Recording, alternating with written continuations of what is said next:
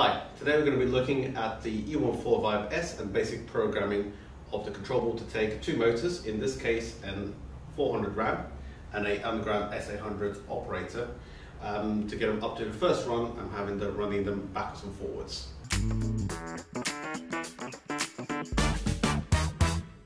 Here we have an E145S control board. On the left we have our main power connections. There is a earth, a neutral and a live. To the right of that we have the 1-to-8 terminal strip where it will be where the motors will be connected. You always have a greeny, bluey, grey cable connected on the first terminal, and then the brown and the black across 2 and 3. They might be reversed. There will also be a capacitor which will be wired across the brown and the black for motor 1, and then there will be a separate capacitor for motor 2 which is also wired across the brown and the black. Again, with the common being the grey, blue or actually green cable. Next to that, we then have the 9 to 19 terminal strip. Terminal 9 is an open command, which will be that LED. So if I press the button, that LED would come on once I activate it. The second terminal, terminal 10, is the open B command. That's a partial opening command. So that on a single gate, so they'll open the first gate 50% of the travel. On a double gate, we'll only open the master leaf. Next to it, we have terminal 11. Terminal 11 is a stop circuit, which also corresponds to that LED, to the red LED above it. The fourth terminal along is terminal 12, which is a closing safety, which again corresponds with the red LED. And the same with terminal 13, which is the opening safety, which again corresponds with the LED above it. In order for you to be able to run your E145S correctly, you need to have all 3 of those red LEDs lit up. Otherwise, the system will not work correctly. Moving along, we then have 14, 15 and 16. Now 14, 15 and 16, they are all commons or negatives. So commons for switching pairs, or they are negatives for power sources. 17 and 18 are both positive 24 volt DC. Please note the control board only has 24 volt DC. 19 and 20 are your switch output negatives. 21 and 22 are the lock outputs. Now by default, the lock outputs are designed to run a 12 volt AC electric strike lock. If you need to run anything else, then we recommend to use one of the outputs with a relay attached across, as the outputs that are on 19 and 20 are only rated 100 milliamps, so they do require a secondary relay in between. To the right of that, we then have a USB port for upgrading firmware. You then have, going further along, we have the new safety edge inputs. So you have edge 1, which is for opening safety edges, and edge 2, which is for closing safety edges. By default, they are set as a normal close contacts, but they can be set for resistive, direct resistive contact in. Coming along, we then have 23, 24, 25 and 26, which are the limit switch connections. If you are using motors that use limit switches, they will be wired across. You then have FCC2, FCA2, FCC1 and FCA1. Basically, motor 1 limit switches are 23 and 24, motor 2 limit switches are 25 and 26. And further along, we then have the bus terminal on the right hand side, which is to do with the encoders or the bus beams that you may have attached to it. Going further along the board, we have the connection for your RP868 receiver to 5 pins, plugs in down. Make sure that the button is pointing into the control board, not out. Above, we then have a 3-pin connection for the XF receiver, which just goes straight onto there. And below that, we then have our connection for Simply Connect along with the battery connection. Now, programming of an E145S control board is very easy. There are essentially the 3 buttons like you normally used to on every single FAAC control board, as a plus, a minus and an F. F is a function button that goes through the different parameters. Plus and minus then changes those parameters according to your requirements. So we are now going to start going through the programming. So if I hold the F button, you see the back-to-back Cs, which represents Simply Connect. By default, it's set on 0, as we don't have Simply Connect attached. There will be a separate video for Simply Connect at another time. The next parameter is CF, Charlie Foxtrot. Now this represents the default setting of the control board. of what it's meant to be doing. The E145S can actually run both swing gates and the sliding gates at the same at different times, depending on what it's configured to. You have setting 1 is for swing gates, setting 2 is for sliding gates. So we'll leave it on setting 1. If you hold the F button again, you'll see DF. This is your default parameter. If you, at the start, is always set to Y. The moment you change a parameter further down in programming, this will automatically change to no. Don't change it to a yes unless you want to default it all back to factory defaults. So for now, it will just leave it as it is. If you hold the F button again, you'll see LO for logic. Now, the control board has a variety of different logics. By default, it is set to E for semi-automatic. And that is the recommended logic we suggest when you are doing your first setting up of the units, where you check into your runtime to make sure everything's working correctly. You can change this up and down. So the usual logics are A for automatic or E for semi-automatic, but there is a variety of different logics available. When you choose an A logic, you will see the PA parameters will come in afterwards. But for now, we're going to leave it on E logic for semi-automatic, just so we can control the gate. Press the F button again, you see NN. This is the number of motors. If there's a single gate, you would change it to a 1. If this is a double gate, so we're going to use 2. Next one is F1. F1 is force being delivered to motor 1 from the control board. If this is an electromechanical system, then you adjust this force up and down as required by your force testing that you may be using for it. If it is a hydraulic unit like the ones we have here, then the forces must be set to maximum from the control board. Any adjustment is then done on the actual unit itself on the torque adjustments. So this is now set to force 1 to 50, and as a double motor, 25 also goes up to 50. Next parameter is EN for encoders. So at the moment on these motors we're actually using encoders, so we're going to change this to a Y. If you weren't using encoders, you simply leave it on no. Now FA is limit switches on the right hand side. Default setting is no. So if you're not using the limit switches, you leave it on the default setting of no. If you were to put it onto say a 1, that will basically tell the unit that when it sees the limit switch being broken, it will stop there. If it's number 2, it essentially starts slowing down from that position where it sees the limit switch being broken and then stop against the physical stop. But for us, we'll essentially be leaving it as off. Next parameters is FC. This is the limit switch on closing. So again, the same options that you would do for opening, but you just adjust it to no for leaving off. The next parameter is SO. This is the safety edge on opening. So default setting is NC, because we have the links in place. You can change this to 1R or 2R. 1R basically means there is 1 resistor on the end of line. 2R means there's 2 resistors on the end of line. By default, we'll leave it on NC for normally close contact, as this is how we have it configured at the moment. You then have SC, that's the safety edge on closing. Again, you have the same options, 1R for 1 resistor end of line, or 2R for 2 resistors end of line. Essentially, 1R is when it's a single gate, and 2R is when it's a double gate. Again, we'll leave it on normally close so we can bypass it through the links. Next parameter is CD, closing delay. Now, because we have a double gate, the CD parameter automatically comes up. If we selected only 1 motor instead of a double gate, then you would not see the CD parameter, as otherwise there's no point showing a parameter which you can't use at the moment. It's the same reason why, because we have left it on semi-automatic logic, you can't see the pause times. Once we activate it and put it into a automatic closing logic, then you'll see a pause time, as you'll see later.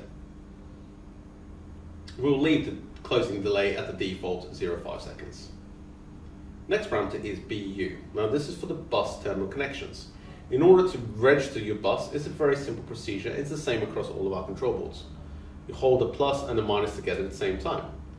As soon as you see a Y, you can then let go,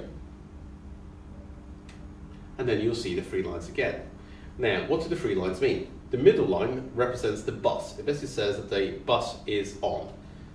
The top line represents the encoder 1. So motor 1 has this encoder attached to it, and it can recognize that it has an encoder there. The bottom line represents encoder 2. So essentially it's telling you that it is an encoder on the second motor. You do need to make sure that the encoders are the right way around. So make sure that whatever motor will be opening first, that will be motor 1. And also the encoder that's attached to it has 2 permanent red lights lit up on it. And the same for motor 2. So when it's on motor 2, that's the gate that opens second. And the encoder on it will only have 1 red light on it at the time, to basically identify, say, just as bus. The second light on the encoder basically means I am encoder 1, hence why it has 2 lights on motor 1 and 1 light on motor 2. You can now run motor 1 in deadman. So if I hold the plus button, it should open.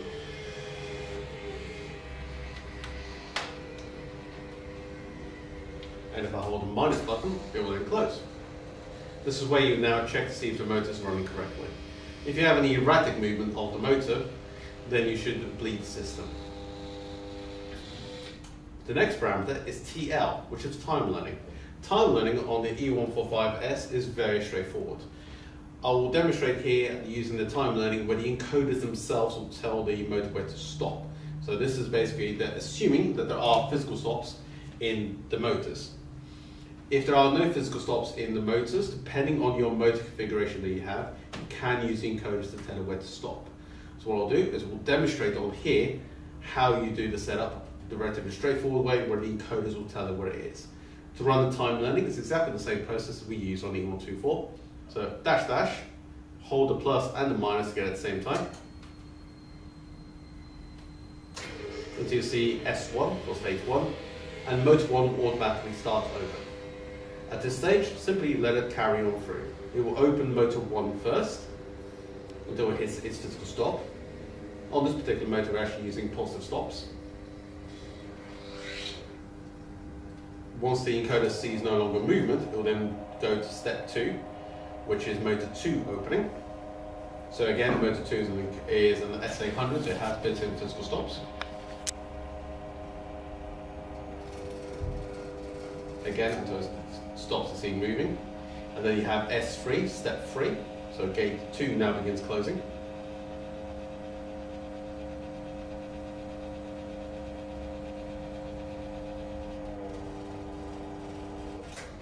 And now S4, which is the step 4, which is motor 1 now begins to close. Again, the unit will automatically use the encoder to basically tell it to say that I've stopped moving, therefore I must be at my correct stop position.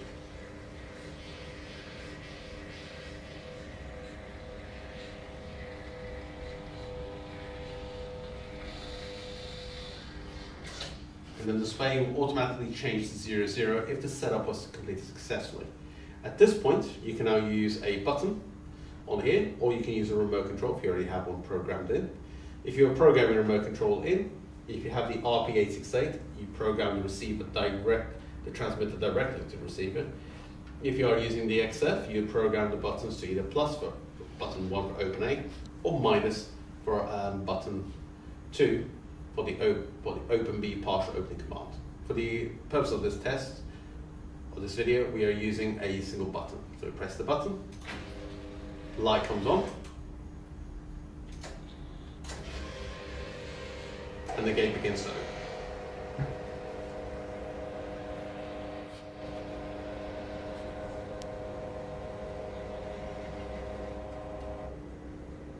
Now, the unit already has these slowdown positions already set in place. You would adjust these in the second level programming, which will be covered in the E145S advanced programming video. Now it says 0, 1 because we are in semi-automatic. Once I press the button again, the gate begins to close.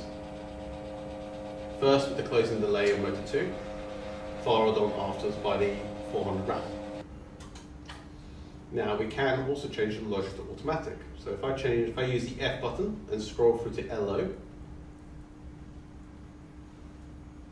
and change this to an A, which will be automatic logic, I'll now have PA, pause time. So the default is 30 seconds, so the purpose of the video will bring it down to just 5 seconds. Then we can exit the programming, same way as we can do on E124. So if you hold F and press minus, it will skip straight to ST for status, Y to save any changes, and press F again to save. So I can now press the button again. The gate will begin to open once more on 05. Except now, when it gets into the fully open position, instead of saying 01, just saying it's open and semi-automatic, it will now say 04 for pause time, and then count down and pause, and then automatically shut.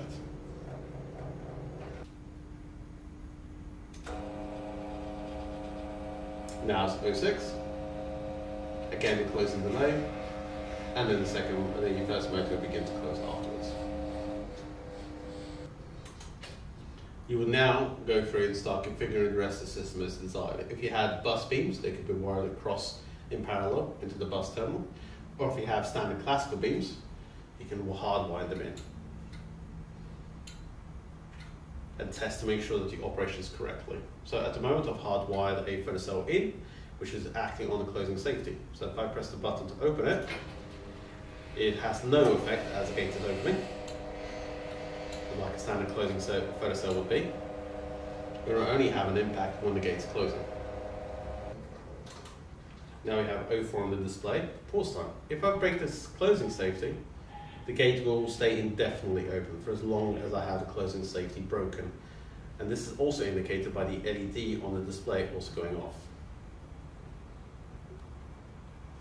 Also on that point, I've also nudged the stop circuit, so the display has changed to 01. If I allow it to go back to normal, and I'll test the closing safety as both gates are closing. Because I broke the closing safety, the gates will reopen again. You'll have 04 on the display again, 5 seconds, and then the unit will begin closing again. Now that we have encoders, we can also program it in a slightly different way during the setup. So if I go down to the time learning, because the encoders are 1 degree accurate, we can tell it to actually stop in specific places. So if I go back to time learning, I will tell the units to stop at a particular place. So again, hold the plus and the minus together at the same time. Motor 1 starts to open. I can tell it to stop at a particular place. Pressing the button now, and I can do the same thing with motor 2 as well, or let motor 2 carry on through to the end of its travel, which I'll demonstrate on here. So you can mix the two together. But I will then be programming motor 1 with a button to tell it specifically stop at one place. Motor 1 begins to close.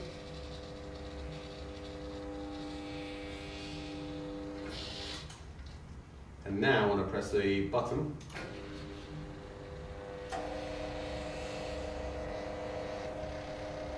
motor 1 only opens where I told it to stop, and it will do this every single time, whereas motor 2 carries on opening according to the stop position set in the actual motor itself. Pause time again.